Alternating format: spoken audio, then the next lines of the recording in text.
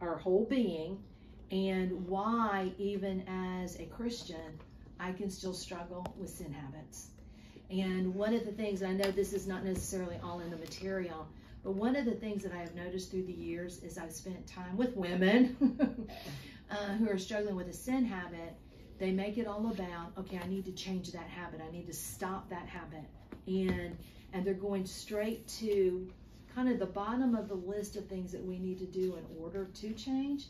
And they can, through their own willpower, so to speak, maybe, stop doing something or start doing something, but it only lasts for a short time because the steps that were necessary before that weren't done. And so that's one of the things that I love about this. And it all starts with 1 Thessalonians 5:23. So I'll put that up here.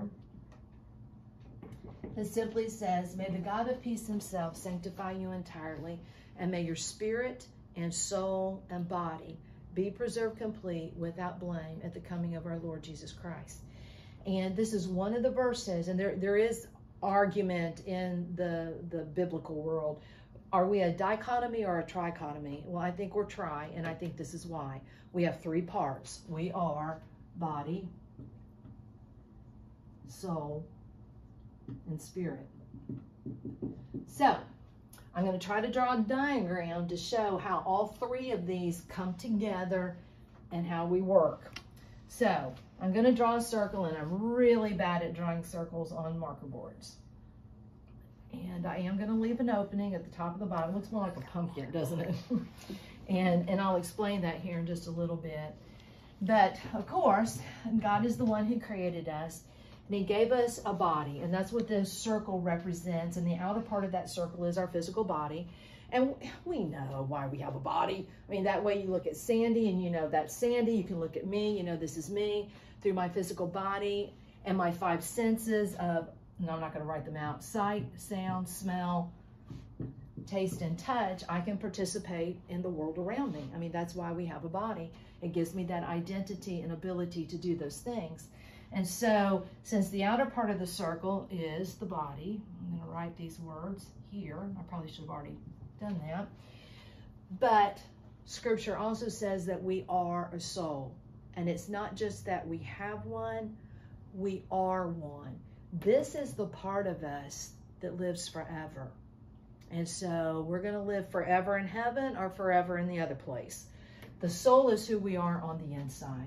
It's the part of us that thinks and feels and makes decisions. And therefore, our soul is made up of our mind, our emotions, and our will. And I've got them positioned this way for a reason. Now, the Bible also says that we are spirit. And that is the part of us that is able to be aware of ourselves and to fellowship and communicate with God. Now, when God created us, he said it was very good. And we lived in the Garden of Eden and everything was wonderful until one day another spiritual being entered in and he messed everything up. And we all know who that was. Now, it is not a typo in any of my materials. I do not, it's a silly thing. I just don't capitalize his name, not even at the beginning of a sentence. So that's just the thing with me. But Satan came into the Garden of Eden, and we know the story. I mean, he tempted Adam and Eve to disobey God, and unfortunately, they gave in to that. And when they gave into that temptation, Scripture explains to us that another part of the human personality took up residence, and that is the flesh. Now, sometimes in Scripture, you just have to read in context. Sometimes when it says flesh, it means, this. But most of the time when it says flesh, it's talking about our sin nature. And that's the part of us that puts ourselves first, and we make decisions based on what we want, and it's listening to him and doing what he wants and disobeying God. So, now I've not written flesh on our diagram because there's something else that we need to understand before I fill in those parts. There's two doors. And the top door is the one we're going to call the door of the Spirit. And notice the itty bitty doorknob that's on the inside. This is the door of the flesh. And likewise, that doorknob is on the inside. The will is smack dab in the middle because it is our decision what are the conditions of these doors, open or closed. Now, here's what's, and this is all boom, boom. It all happened at one time. I have to say it in steps, but it all happened in one time. When Adam and Eve chose to disobey God, the great big I, like the human ego, took up residence down the very center of man's personality. The door of the spirit was closed. You see, I can cheat because I've got a marker board here. So that door was slammed shut. The spirit of man died, and the flesh took up residence within us. This is what the Bible calls the natural man. In 1 Corinthians 2:14, in fact, let me write that out. Natural man says, a natural man does not accept the things of the Spirit of God, for they are foolishness to him, and he cannot understand them because they're spiritually appraised. See, guys, this is something that a lot of people don't understand, even in church. When we're thinking about our unchurched friends, the Bible says those without Christ are what? Spiritually dead. That's what this drawing helps us to understand. Every person born since Adam, this is how they come into the world. Now, God doesn't hold them accountable for this and the open door of the flesh until they're old enough to understand good and bad. Now, a 2-year-old can disobey, but that they're just figuring out the world. They don't they know they're disobeying, but they don't understand that they're choosing between good and bad, right or wrong. Lily can be a little defiant at moments, but she doesn't understand that there's morality here. But once a person is old enough, that's when God holds them accountable. Now, the Bible is very clear that doing all the good works in the world does not open the door of the Spirit, nor does it resurrect our human spirit and bring to us the Spirit of God. We know that Jesus came, lived a life of perfection, died on the cross, and in order for us to have a relationship with God and for this door to be open, we have to receive that gift of salvation. We pray, we repent, and we ask God to take up residence within us. Now again, I get to cheat because I'm using a marker board, and here's what's so cool. Guess what on all of this changes when we, through an act of our will, this is huge, and this is anti-reform theology, by the way, when through an act of the will, I choose to receive Jesus, what happens, do you think? The door is opened. Big doorknob, I'm sorry. What else happens? Our spirit is living in us. Our spirit is actually resurrected, and then the Holy Spirit takes up residence within us. And so this would be a regenerated person, but that's just the beginning of the story. And we all know and understand now, once you come to Christ, it doesn't stop there.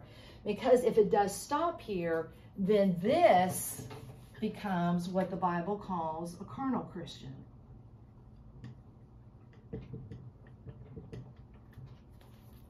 We've got a struggle going on here. Because the door of the flesh is still open, this person is open to the influence from the enemy. So the enemy can feed his mind with thoughts, which are then going to impact his emotions. And because his will is weak, he's going to make decisions and act and say and do things that are obviously detrimental both to him and to others and contrary to what God would have him do. And so we've got to ask ourselves, okay, I've come to Christ, but now what do I do in order to live that victorious life? So we're going to change our diagram and start talking about what does it take to become a victorious Christian. I believe you guys had to learn Galatians 2:20 for this week, didn't you? Yes. I, the great big I, have been crucified with Christ. It's no longer I who lives, but Christ lives in me. And the life which I now live in the flesh, in this instance, the physical body, I live by faith in the one who loved me and died for me. Is that right? I think I ended it wrong. Loved me and gave himself. Gave himself up for me. That's right. So I'm going to change our diagram. Because if I have died with Christ, then the great big focus on me, which this even goes back to the disciples' cross, all of that changes. I'm going to put the cross of Christ at the center of our personality.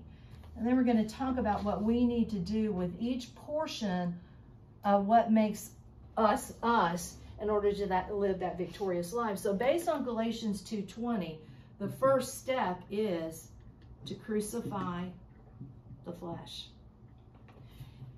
And I'm even going to write the word crucified right across here because it's dead, and put itty bitty little Galatians 2:20 here. I need to remind myself that my sin, any sin, has no hold over me. It doesn't. I mean, Christ died to break the hold of sin and death on our lives. And so a sin habit, no matter how long it's been a part of my life, Christ has more power than that sin habit. And I've got to recognize that this is just dead. And so my flesh is crucified. But the second thing I need to do,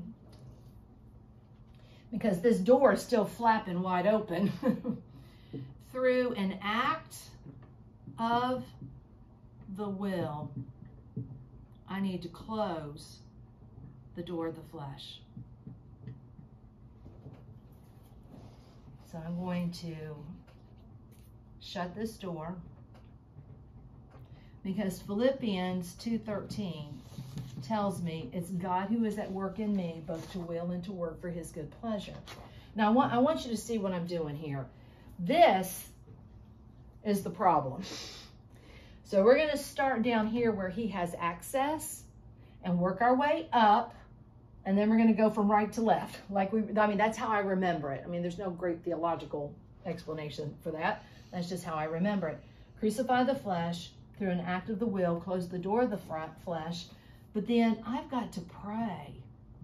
And you'll like this memory verse. It just quite simply says, be filled with the Spirit. Okay? So number 3 is be filled with the Spirit. Now, what do we need to do with our minds? And we all know this. I mean, that's why you guys are doing Disciple Life. That's why we spend time in the Word every day. We need to renew our minds. And the only way we can do that is according to God's Word. Romans 12:2 says, do not be conformed to this world, but be transformed by the renewing of your mind, that you may prove what the will of God is, that which is good and acceptable and perfect. So step number 4 is, I was going to say change your thoughts, but I think I used the word change elsewhere. But let's just do this. Renew your mind so that I'm thinking God thoughts instead of ones that are harmful and hurtful to me. Now, any psychologist, Christian or non, will tell you it is what we think that impacts our emotions. And out of our emotions, we choose to do things with our bodies, whether it's our mouth or the actual things that we do. So if my thoughts are changing, what is automatically going to happen with my emotions? Well, hopefully those two are changing. And over time, we want them to display the fruits of the Spirit. Galatians 5:22 and 23. And I could ask Lisa to sing a song, because I'm sure she knows one. I do. But the I suggest one for Galatians 2:20 and for, yeah. Do you really? Yeah. Okay. Would you please sing them and record them? And we'll be good. Yeah. I'm not kidding. But I'm not musical. That doesn't help me. But Galatians 5:22 and 23 simply says the fruit of the Spirit is love, joy, peace, patience, kindness, goodness, faithfulness, gentleness, self-control. Against such things there is no law. So I'm just going to go straight to that word. Change your emotions. And then finally, we get down to what we're really after. If my thoughts are changing, which is in turn changing my emotions, how is that going to affect what I say and do? I'm waiting for an answer. It's going to be Christ-like. It will. It's going to change.